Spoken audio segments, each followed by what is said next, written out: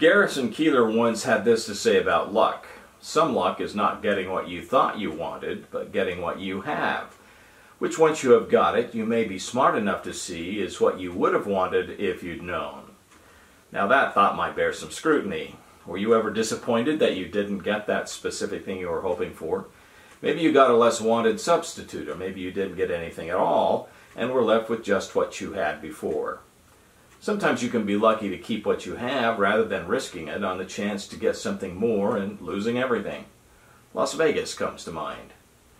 Sausage King Jimmy Dean once put the idea of luck into the context of something that you need to always be on the lookout for. He said, "You gotta try your luck at least once a day because you could be going around lucky all day and not even know it."